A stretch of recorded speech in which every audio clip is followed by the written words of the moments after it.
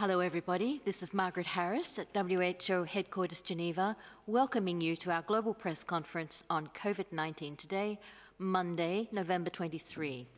We have with us, as always in the room, the WHO Director General, Dr. Tedros, and Dr. Mike Ryan, Executive Director of our Emergencies Program, and Dr. Maria Van Kerkhove, our Technical Lead for COVID-19. We will also be joined remotely by a number of people, including some special guests whom Dr. Tedros will introduce. On the line to answer your questions will be Dr. Mariangela Chameau, our Assistant Director General for Access to Medicines and Health Technologies, Dr. Bruce Aylward, Senior Advisor to the Director General, who leads on the ACT Accelerator, and Dr. Soumya Swaminathan, our Chief Scientist. And as usual, we are translating this simultaneously in the 6 official UN languages plus Portuguese and Hindi. And we will be posting the Director General's remarks and an audio file of the press conference on the web as soon as possible. And transcripts will also be available later.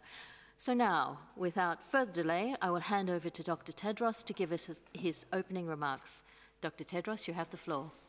Thank you. Thank you, Margareta, and welcome. And I would also like to use this opportunity to thank Fadila, who has been moderating until today. Good morning, good afternoon, and good evening.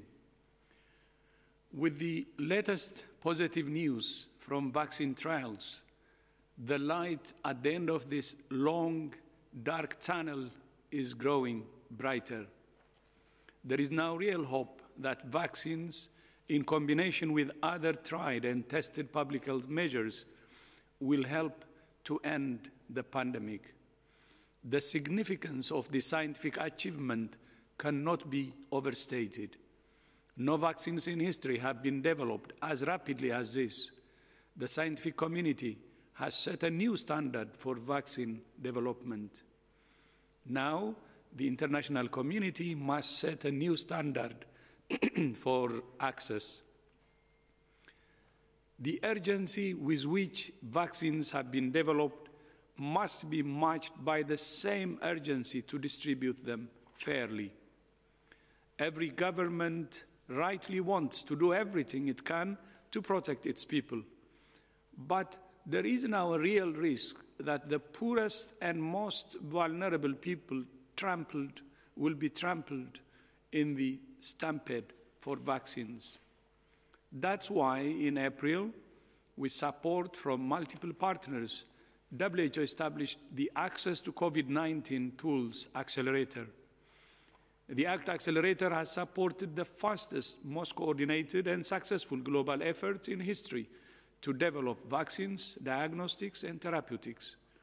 More than 50 diagnostic tests are being evaluated and new rapid antigen diagnostics are being made available for low and middle-income countries. Life-saving dexamethasone treatments are being rolled out, and new medicines, including monoclonal antibodies, are being tested. And 187 countries are now participating in the COVAX facility to collaborate on the procurement and rollout of vaccines, ensuring the best possible prices, volumes, and timing for all countries. Importantly, COVAX is also analyzing and supporting the systems for delivering vaccines and other COVID-19 tools, which have been mapped in 4 regions. And we're rolling out other tools like the WHO Academy's new augmented reality course for health workers on the correct use of personal protective equipment. However, only a fundamental change in funding and approach will realize the full promise of the ACT Accelerator. $4.3 billion is needed immediately to support the mass procurement and delivery of vaccines, tests, and treatments. A further $23.8 billion will be needed next year. This isn't charity. It is the fastest and smartest way to end the pandemic and drive the global economic recovery. The International Monetary Fund estimates that if medical solutions can be made available faster and more widely, it could lead to a cumulative increase in global income of almost $9 trillion by the end of 2025. The real question is not whether the world can afford to share vaccines and other tools. It's whether it can afford not to. At the G20 Leaders Summit on Saturday, it was very encouraging to hear world leaders expressing their support for WHO and their commitment to the ACT Accelerator. Thank you. In September, WHO established a facilitation council for the ACT Accelerator to leverage high-level political commitment to put the tools to defeat COVID-19 in the hands of the people who need them most. Today, we are honored to be joined by the two co-chairs of the ACT Accelerator Facilitation Council, His Excellency Dag Inge Ulstein, Minister of International Development of Norway. Tack så mycket, tack ska du ha, and Dr. Zweli Mkhize, Minister of Health of South Africa. Minister Dag Inge Ulstein, welcome, and you have the floor. Tack ska du ha again. Thank you so much, and good evening, Dr. Tedros. By the time I have presented my speech today, many people have received a positive COVID-19 test. Others have been told that their loved ones did not make it.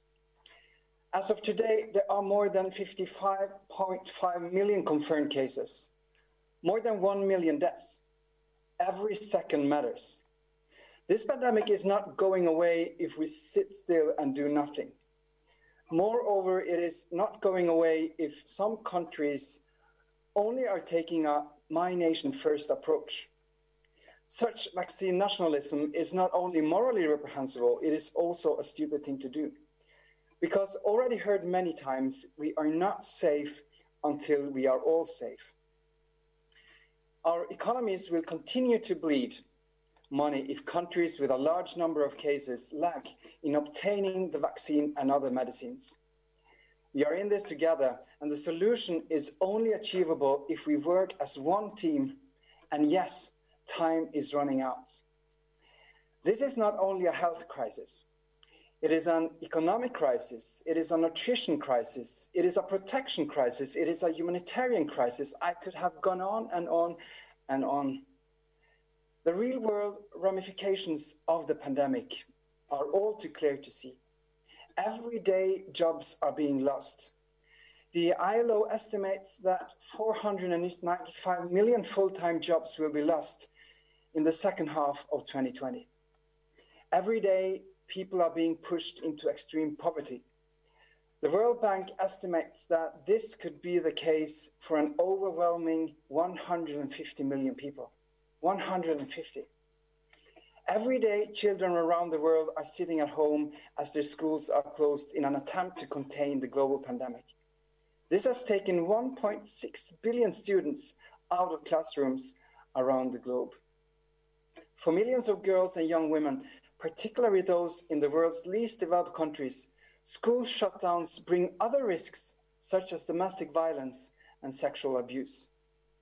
This pandemic affects us all, but it does not affect us all equally. UN Chief Antonio Guterres warns that the impact of the COVID-19 pandemic are falling disproportionately on the most vulnerable. People living in poverty, the working poor, women and children, persons with disabilities, and other marginalized groups. This is easy to forget as we are all faced with COVID fatigue. So now is not a time to feel sorry for movie time lost, parties not attended, or dinner parties postponed.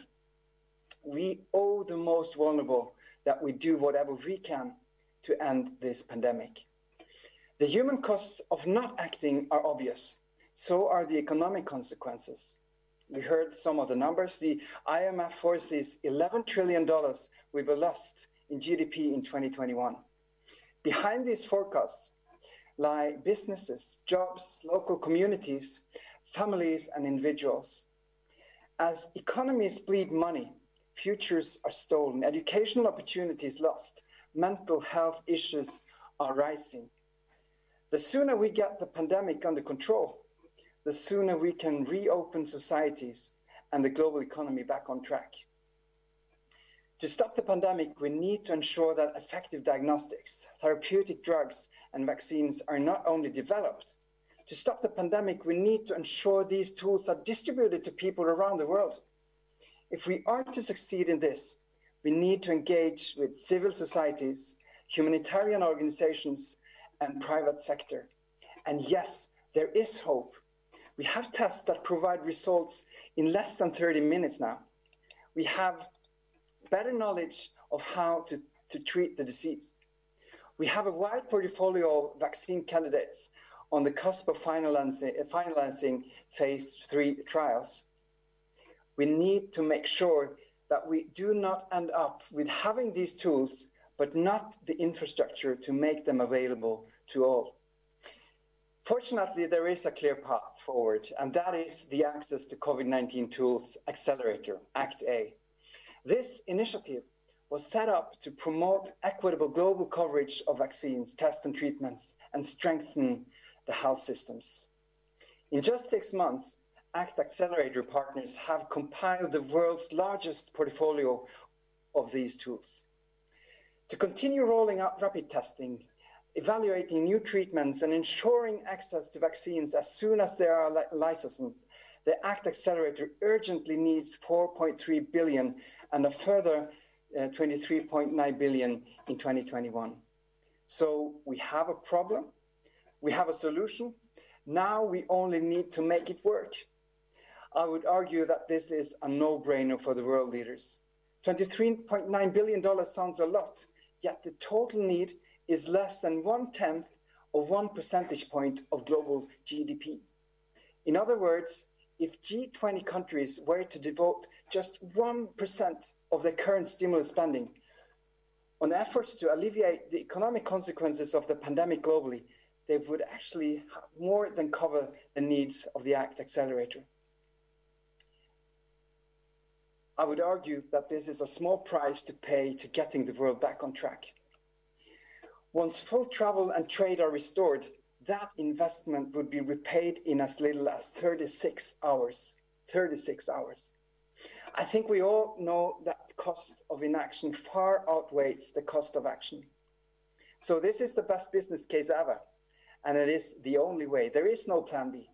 So each dollar, pound, euro, yuan, and yen spent on the accelerator is underwriting future demands for goods and services so that global trade and growth can bounce back.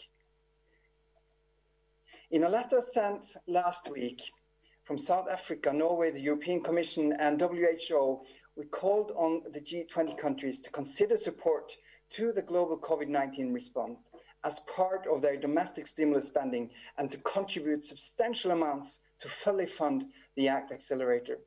And as the G20 summit in Saudi Arabia closes, I think we can say that we are being heard. The 20 biggest economies vote to spare no effort to supply COVID-19 drugs, tests, and vaccines to all people. Yes, we still have a long way to go, and the pledging marathon will continue. However, I think the recent news about coronavirus vaccines and the strong support from the G20 meeting addressing the need for solidarity and multilateral cooperation makes me truly believe that we can allow optimism fuel our next steps. Yet, only a fundamental change in funding and approach will turn new hope of technological achievements into an effective weapon against the virus and allow us to change the course of the pandemic. I trust that every world leader see that this problem is not solvable if we don't collaborate. The cost of inaction and the human consequences of prolonging this pandemic should be incentive enough. So, to end, it's amazing what we have actually achieved so far. Despite many ongoing conflicts in the world, despite difficult topics, all countries are somehow united in this. yes, when it comes to the ACT Accelerator, we are actually still sitting around the same table. Yet we come to the table with different perspectives and different needs. But so far, everyone has been willing to listen, to stretch, to try to understand and meet each other, because we understand how closely intertwined our countries and people actually are. The ultimate goal becomes so much more important than just launching the best and right solution for ourselves. So with that said, back to you, Dr. Tedros. Thank you. Thank you, thank you. Thank you so much, Minister Ulstein, for your support and commitment. And as you said, I fully agree, the best case ever, and it has to be supported. Thank you so much again. It's now my great honor to introduce Dr. Zweli Mkhize, Minister of Health of South Africa. Your Excellency, welcome, and you have the floor. Thank you so much for your support also. Thank you. Thank you very much, Dr. Tedros, the Director General of the WHO, and all the members of the WHO team, my colleague, the co-chairperson, Minister Dag Inge Ulstein. Thank you very much for the opportunity to be part of this very special occasion, this briefing. If there was ever a case for solidarity and global cooperation, this COVID pandemic has demonstrated one. The crisis is hitting the world hard and our most fragile regions harder, affecting income, health, education, and other parts of our socio-economic lives. COVID-19 does not respect national boundaries, and as long as it exists anywhere, it is a threat everywhere. No one is safe until everyone is safe. Global solidarity isn't just the right thing to do. It's the smartest thing to do, ensuring that tools are allocated equitably, not based on income, but based on universal protection against COVID-19, is the fastest and most effective way to defeat the pandemic and get our lives and our economies back to normal again. We must treat access to COVID-19 tools as a global public health initiative. Collective efforts to stamp out the virus now would also mean that future deadlier strains or mutations that are more difficult to treat could be avoided. It is clear that every country will need to play a part in financing an end to this crisis, and every leader has a political choice to make. But the lack of adequate financing for our global exit strategy, the ACT Accelerator, is an existential threat to the economic and health security of all countries and their citizens. Speaking from the perspective of the African continent, it has now recorded over 2 million cases with 49,000 deaths, which is accounting for 2.5% of the global caseload. There are early signs of resurgence as 18 countries, which is 38%, more than 20% increase are recorded in numbers the last 7 days when compared to the previous 7 days. It's also not certain how a resurgence on the African continent will evolve, and therefore early equal access to vaccines and therapeutics will be critical in mitigating the threat posed by the resurgence on the continent. As part of these preparations, President Ramaphosa, His Excellency, Chair of the African Union, established a COVID-19 African Vaccine Acquisition Task Team to lead this effort. In addition to equitable access to COVID-19 tools, we also need to pay attention to the strengthening of health systems. The ACT Accelerator offers a clear way forward for ending the crisis through global cooperation that will deliver all countries need to end the acute phase of the pandemic, restoring economic vitality and averting catastrophe. And whilst the pace of scientific research and development into effective vaccine therapeutics and diagnostics is unprecedented, its true value will only be realized if countries can access these tools and are prepared for their use. Every country has work to do to ensure that once ready, these tools can be rapidly deployed. This includes ensuring that capacities and infrastructure that need to be radically scaled or upgraded to deploy COVID-19 tools are ready and working. Bottlenecks in key areas of health systems such as data, workforce, clinical care, supply chains, as well as access to key commodities such as PPEs, oxygen, remain limiting factors to effective deployment and use of COVID-19 tools in many countries. The Health System Connector pillar of the ACT Accelerator is the critical mechanism to support countries to bolster and strengthen through a tailored approach that uses global knowledge to address local problems. Countries' readiness is an absolute prerequisite to the equitable scale up of the COVID-19 tools. It is a hurdle we must clear if we are to win this race. And this is one time where we all need each other and every country matters, and therefore we need to make sure that we focus on more and more partnership, solidarity, and global cooperation. Thank you very much, Dr. Tedros, for inviting us. Thank you. Thank you very much, Minister Mikidze, for your support and commitment. And I look forward to working with both of you in this very critical period to realize the promise of the ACT Accelerator. Thank you so much again, and I hope you will stay with us for a few more minutes to answer if we have questions from the media. And with that, back to you, Margaret. Thank you very much, Dr. Tedros. So yes, we will now open the floor to questions. I think I probably don't need to remind you, you need to use the raise your hand icon to get in the queue. We already have a large number of you in the queue, so I ask that you restrict yourselves to one question. Remember, we also have our experts on the line and in the room, so indicate clearly what your question is. And we have limited time, so please keep your question short. So I will stop talking now and give you a chance to ask your question. The first one goes to Corinne from Bloomberg. Corinne, could you unmute yourself and please ask your question? Hi, thanks for taking my question.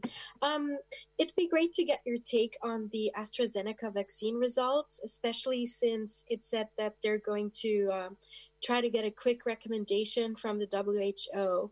And it seems like the results are not that straightforward. So that question, I think, will go to Dr. Soumya Swaminathan. Dr. Soumya, are you on the line? Yes, I am, Margaret. And thank you for that question. First of all, I'm sure the person who asked the question, like all of us, is very encouraged by the news that we got today. The preliminary results that have been released from the clinical trial of the AstraZeneca vaccine, following on the encouraging results from the two earlier vaccines, the Pfizer and the Moderna, both of which are mRNA vaccines, the AstraZeneca vaccine being a viral vector vaccine. So I think the good news is that vaccines for COVID-19 disease is possible to make, and it's possible that we will have a number of different vaccine candidates that can be used in the fight against this disease. And as we're discussing the ACT Accelerator today, I think this is very relevant because we would like to provide access to as many efficacious and safe vaccines as possible so we can cover the population around the world. Remember, we have to cover a huge number of people, billions and billions of people. This is unprecedented. And we will need all the manufacturing capacity in the world to be able to do that. Now, on the AstraZeneca results itself, we've heard only the preliminary results about the vaccine trials that were done in the UK and Brazil, looking at two slightly different dosing schedules. And the schedule that had the two doses of the same dose given two times had a slightly lower efficacy, but still it was about 62%, which is above the benchmark that we had set. But the schedule which gave a smaller dose followed by a larger dose, actually the efficacy seems to have been higher, up to 90%. But again, this is based on rather small numbers. And I think we need to wait to see the results, both of the efficacy and the safety. The AstraZeneca vaccine is also being currently trialed in many other countries, and eventually we should have data in about 60,000 patients or so that will enable us really to have a much more informed decision. So we await discussions with the company, and they've already talking with our pre-qualification program on how they would go about. And Dr. Simao is available to answer more questions on that. Thanks. Thank you, Dr. Swaminathan, and over to Dr. Simao for some added points. Thank you very much, Margaret, and thank you, Corinne, for the question. Actually, we have had already several discussions with AstraZeneca on following the expression of interest that WHO issued for the emergency use listing and pre-qualification of the vaccines. So we are very hopeful. We are about to receive more data that includes clinical data in the next week. And we are also aware that AstraZeneca is also submitting the dossiers to the European Medicines Agency, and we do have a very close collaboration. There are actually 8 sites that, and some of them are manufacturing sites. So we will be analyzing this data with very carefully, but very much welcome the results so far. We expect that we should have finalized the assessments in the beginning of next year. Thank you.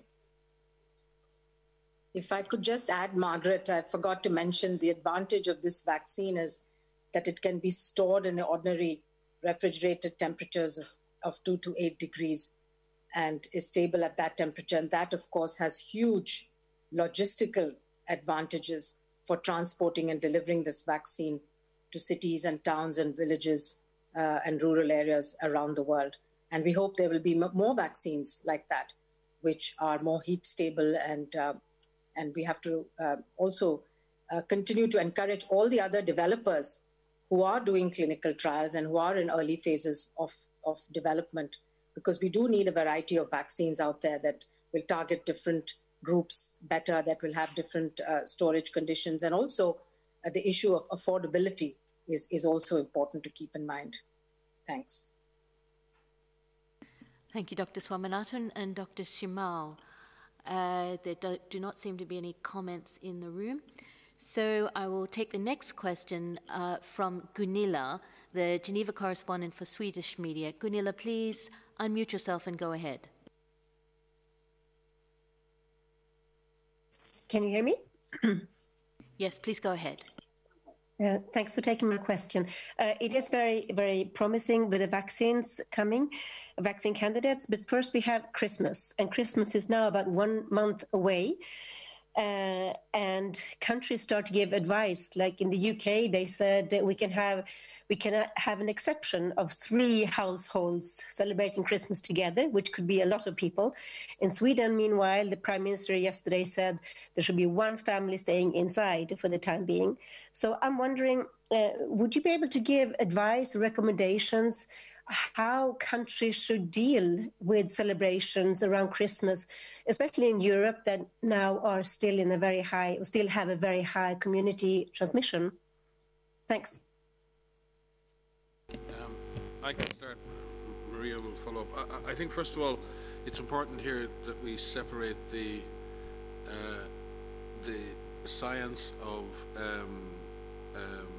COVID-19 from what is the policies that surround that science, because governments have to make choices, and they have to decide on the local epidemiology of the disease.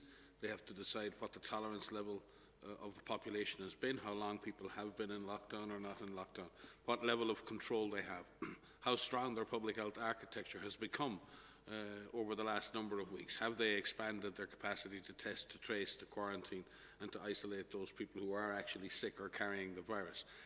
Are they able to protect vulnerable populations? So the decisions to ease restrictions coming towards a holiday period, and there are many countries heading towards holiday periods. We've seen the most recent holiday period in Canada, their Thanksgiving, they did see an increase in transmission after that period because people come together, they mix, they travel. It's inevitable that in the presence of community transmission that if you further release the opportunity for the virus, it will find opportunities to transmit.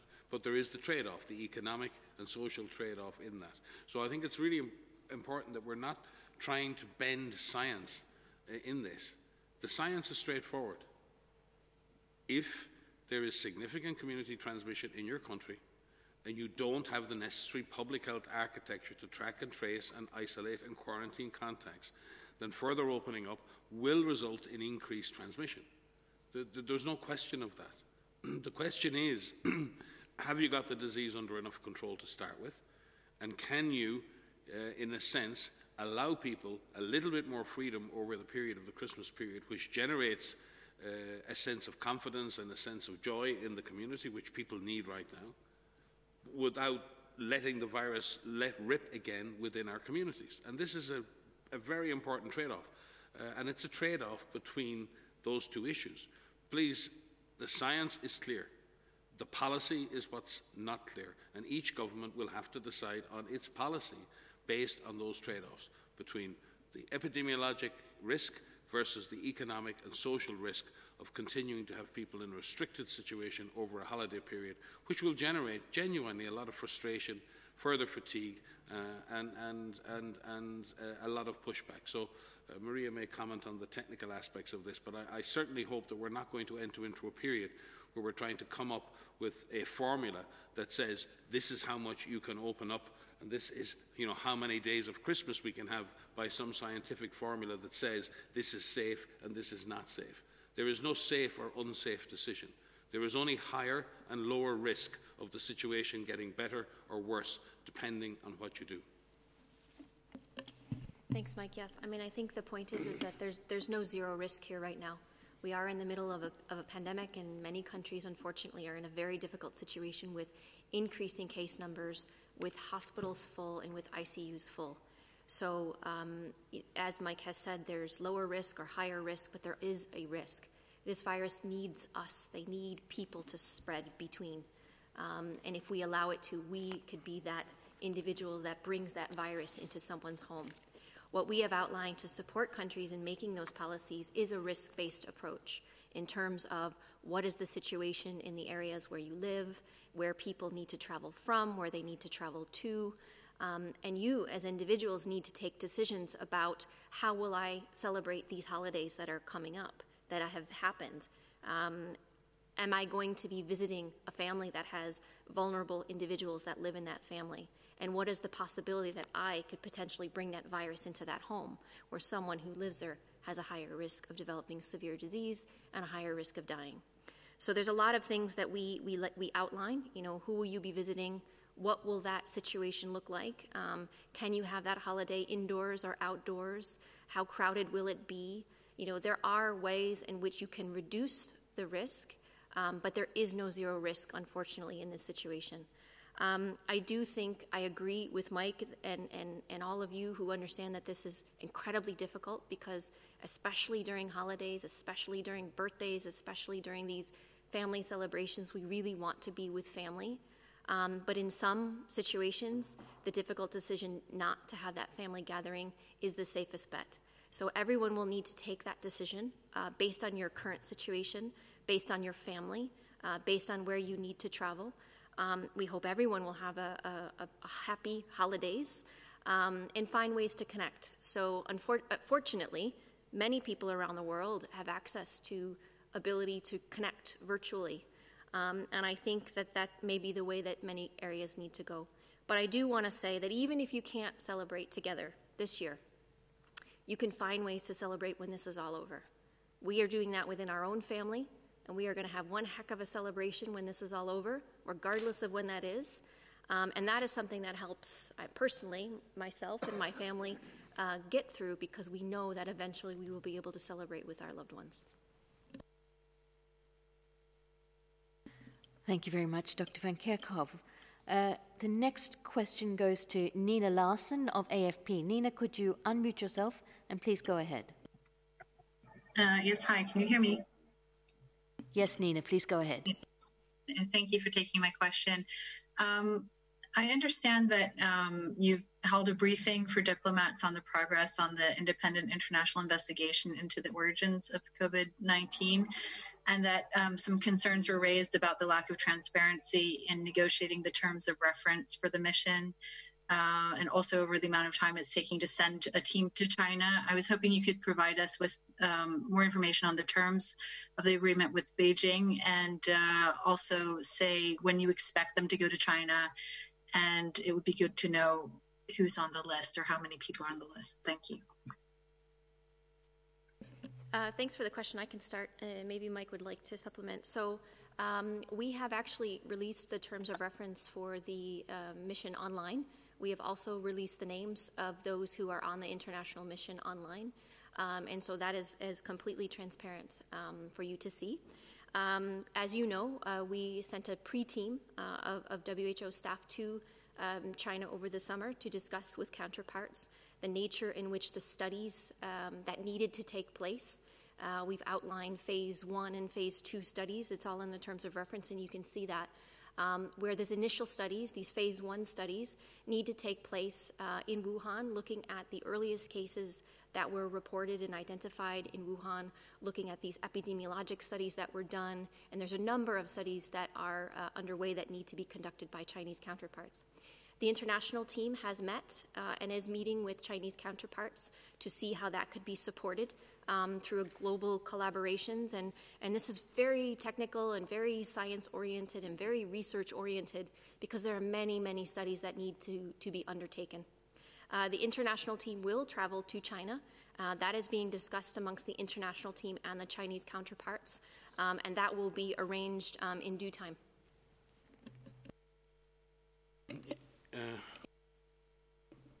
Don't think that's working at all now. Is it on? Yeah? Okay.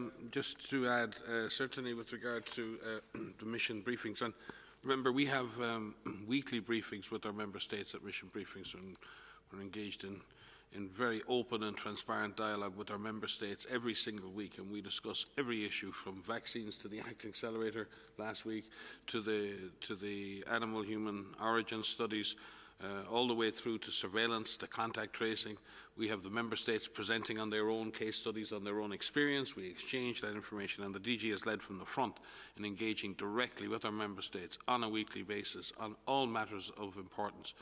On the issues of the progress with the animal studies, in fact, quite the opposite. The member states who spoke, and there were many, all expressed appreciation for the progress that was being made, for the terms of reference, and asked for, obviously, for further progress to be made in the phase 1 and 2. We explained to our member states the content of the phase 1 studies and the hopes for phase 2.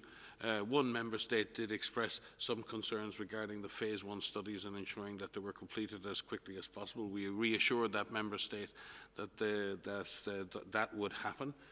And again, we did release to the member states the names of the international team members. Again, the international team has been brought together.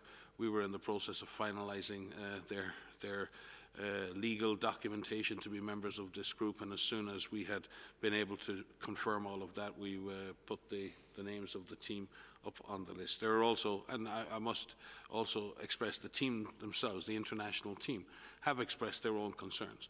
There has been a level of attack and abuse to people involved in international science. It is not an easy space to be in right now, and let me be plain about that.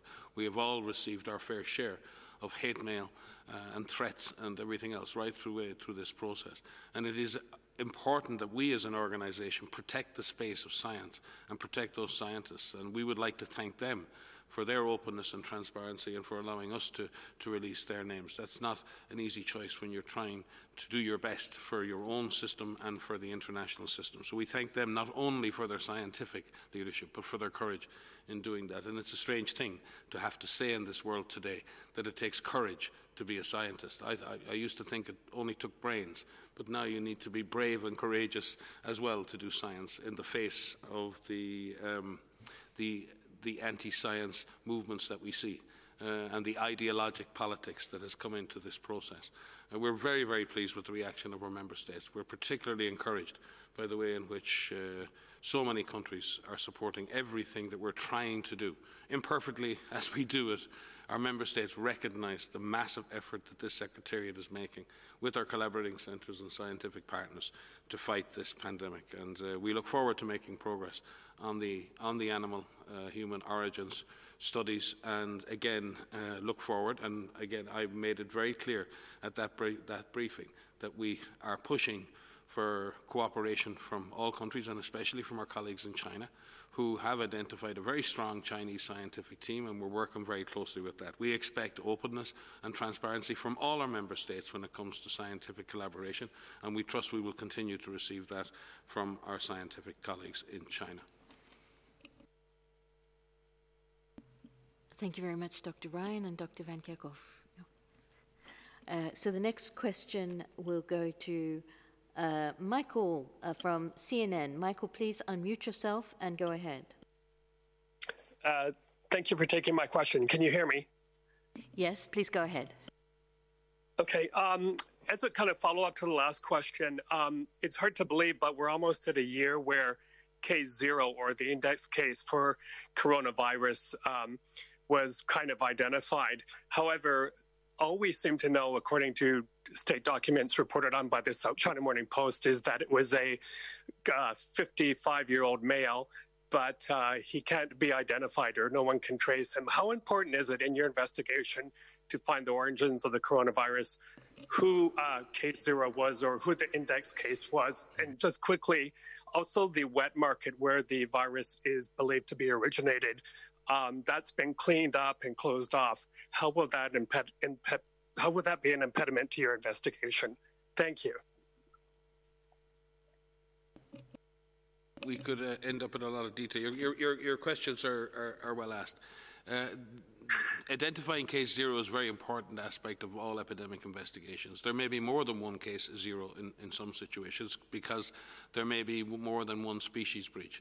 We're increasingly seeing that SARS-CoV-like viruses have been identified in many different countries. In fact, in horseshoe bats most recently in the last few days, we've seen other potential intermediate hosts identified in various settings.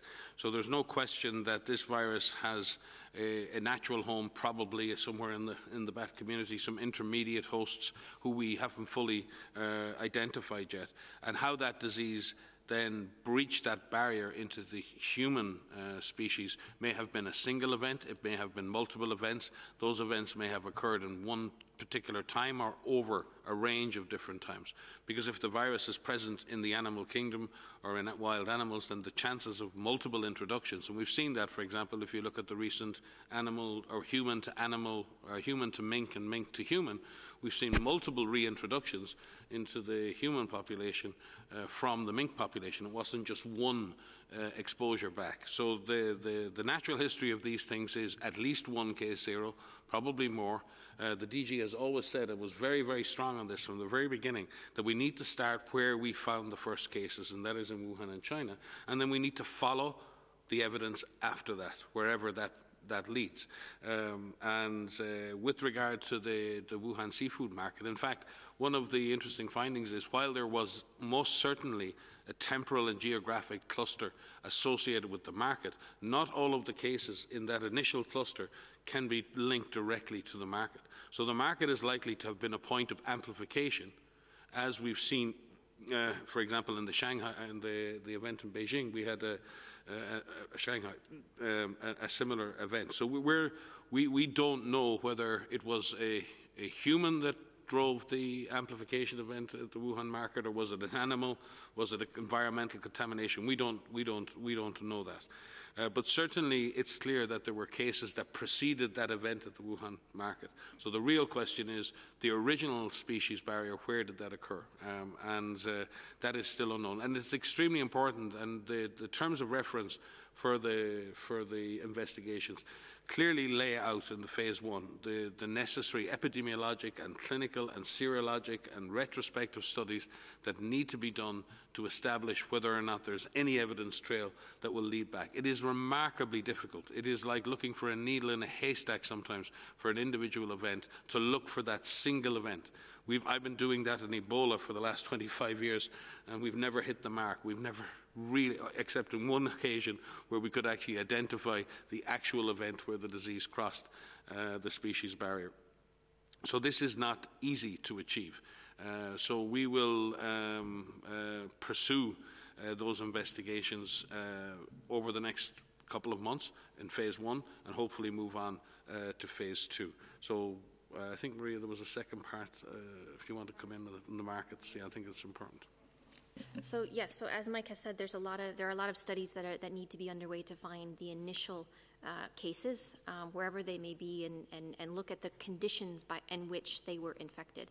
So this case 0 that you mentioned may not be, in fact, case 0. There could have been other cases that existed that weren't detected because they weren't picked up through a current surveillance system. That's not a criticism. That's just a possible fact that we need to look back. We need to look retrospectively to see what happened.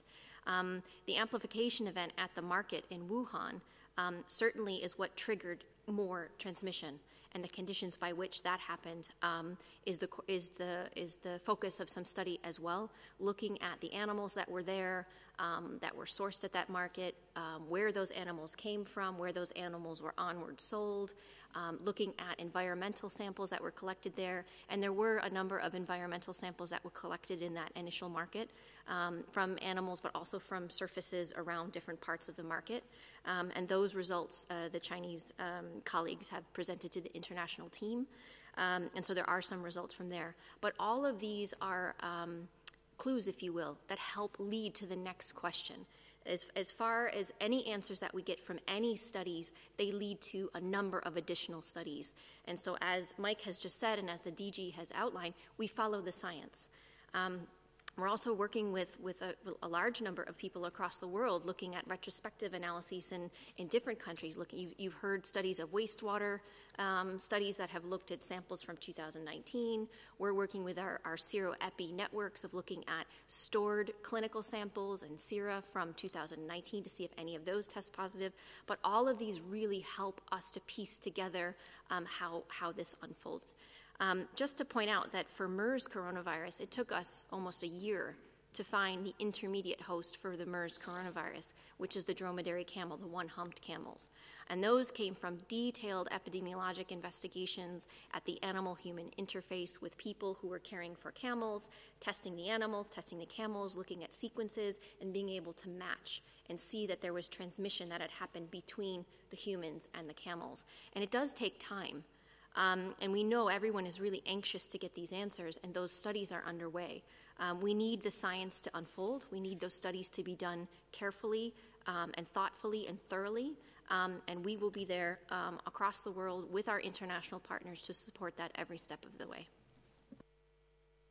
And Margaret, can I just add, to be clear again on the journalist's question, we fully expect that we will have a team on the ground. We need to be able to have the international team join our Chinese colleagues and go to the ground and look at the results and the outcomes of those phase 1 studies and verify these data on the ground. This is extremely important, and we are continuing to expect that be the case, and we would like to have that team deployed as soon as possible. So we're building the relationship between the Chinese counterparts and the international team.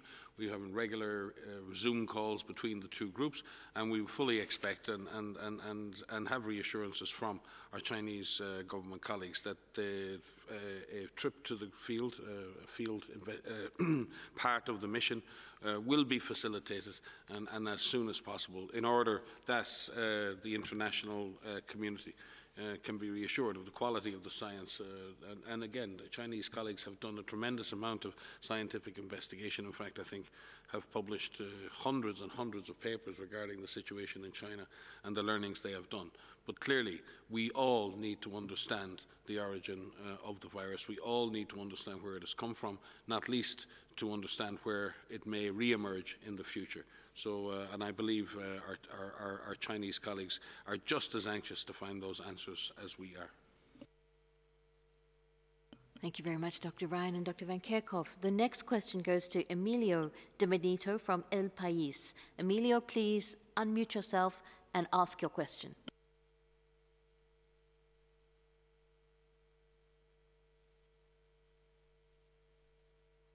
Hello. Perdona. Hello, good afternoon. Good afternoon. Go ahead. Yes, there you are. Yes. I'm going to make a very short question, but is it really, we've heard Dr. Tedros and Mr. Urstein talking about how important it is to make sure that the poor countries are going to receive their share of the new developments. And I'm thinking about the vaccines. And I don't know how, I want to ask them how realistic it is to think that they're going to receive them on time, or are they going to be the last ones in the queue? I'm thinking now that we are knowing the plans in Spain and in Germany and all other countries, the plan that they have to vaccinate their own people, where they have to prioritize amongst the population. So I don't know if it's realistic to think that these countries are going to give part of the vaccine. So how are you going to do it to make sure that the poor ones are going to receive their share? Thank you.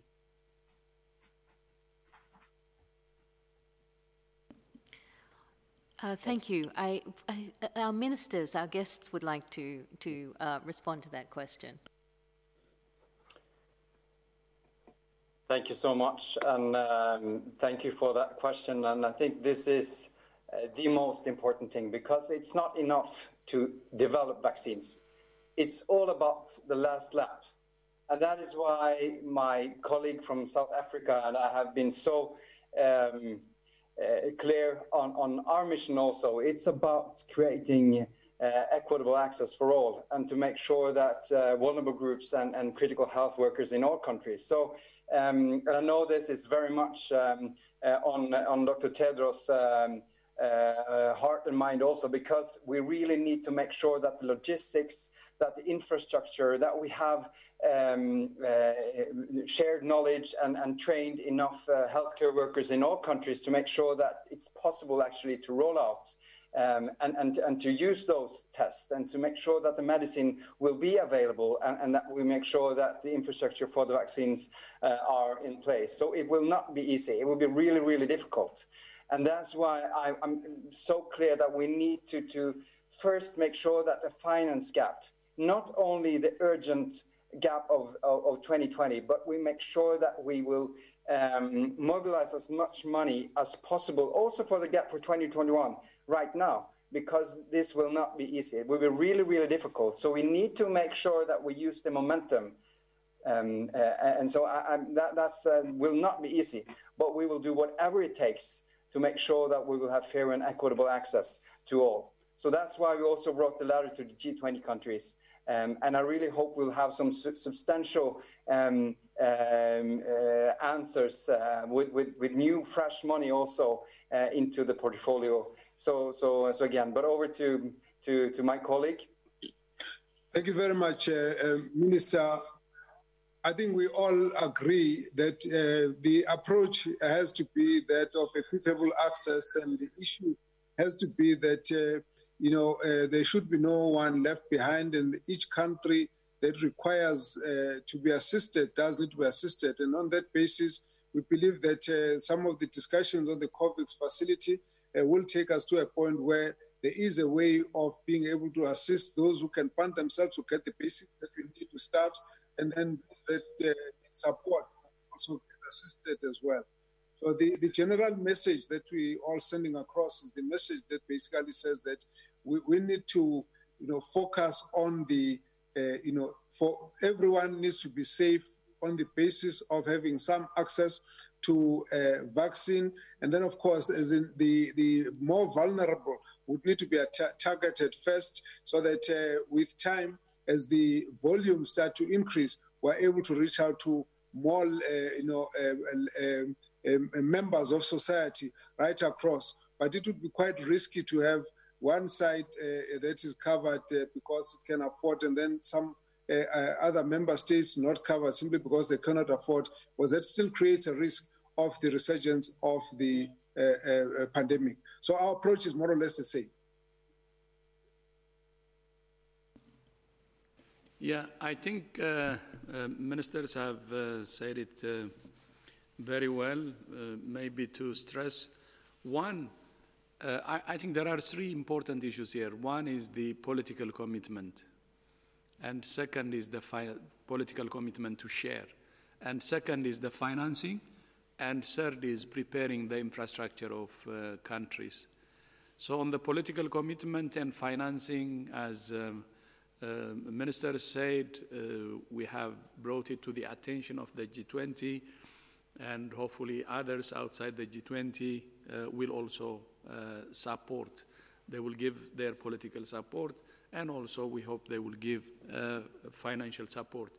It won't be easy, it's going to be tough, but at the same time, we have now the Facilitation Council, and the Facilitation Council, which is chaired by Norway and South Africa, its objective is to make sure that the political commitment and also the financing is ensured. And on the third, the preparing infrastructure, the World Bank, UNICEF, WHO, Global Fund have already sent a letter to our country offices to work with countries to prepare the infrastructure for vaccination, to identify gaps and fix and prepare it. That will include training of health workers and so on. So all agencies relevant for this are also working on preparing the countries, and that's very important, the preparation of countries.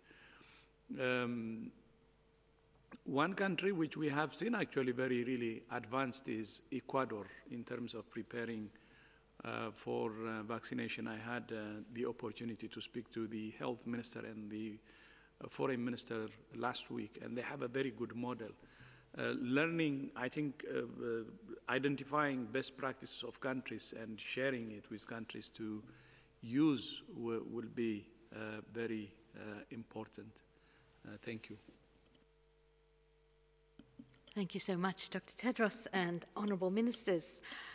So we're really coming up to the hour, but we're going to take one last question from Morocco, and that is from Abdullah Hussan from Morocco News. Abdullah, could you unmute yourself and go ahead? I think you may be asking in Arabic. السلام عليكم. شكرا لكم على اختيار هذا السؤال، وهو كالتالي: ما مدى فعالية اللقاحات التي سوف تعتمد على المغرب في الحملة الوطنية للتلقيح التي سوف تنظمها قريبا كأول دولة إفريقية؟ وكما نعلم أن هناك 3 لقاحات متقدمة: سينوفارم، سبوتيك 5 وفايزر. شكرا لكم. شكرا.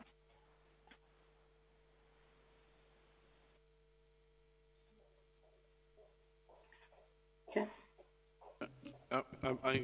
I think the question is about vaccines, but alaikum salam to you.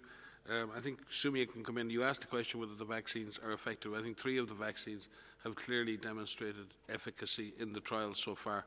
That data is being put forward to various regulatory authorities over over this week and next week and probably in the coming weeks. And certainly that data, we hope, will also be provided directly to WHO, so WHO can make decisions about emergency use and emergency use listings and other things. The question you have regarding providing a vaccine to Africa, I think that is really what the COVAX initiative is about, ensuring that an initiative that covers 80% of the world's population and the vast majority of the population of Africa. I don't know if Bruce is online, or if he is, then Bruce can speak to just how many countries in Africa are actually signed up to the COVAX initiative, which actually I think covers the vast majority of countries on the continent. Bruce? Dr. Elwood, there you are. Go ahead. Yeah, hey Mike, and greetings all. Now, I think it's been covered already. The majority of countries on the African continent are signed up to the COVAX facility. It's actually over 45 countries now on the African continent that have actually joined, and the remainder are still considering, and there's issues, fiduciary and others, that need to be considered. But clearly, people see this as the key, as Minister Olstein and Minister Mkwesi said. The COVAX facility is key to the equitable allocation of vaccine globally and to ensuring that all countries get some product rather than some countries all product. This is absolutely crucial to getting the world out of the economic, societal, and health crises that it's in today. And to the question, the specific question that was asked, yes, it is absolutely possible to see an equitable allocation. This is a function, as Minister Olstein and Minister Mkwesi said, of political choices with respect to financing and to the timing and use of products. But increasingly, there's very, very clear recognition globally that this is the best possible way out of this crisis. Can I compliment? Yes, please go ahead. And it's just to say that as we heard before when the question came about AstraZeneca, it's very important that we have different vaccines with different platforms being developed. Because some of them, like the Pfizer vaccine, needs an ultra cold chain, which brings logistic problems that are not only challenges for countries in Africa, there are challenges for all low and middle income countries and for some of the high income countries as well.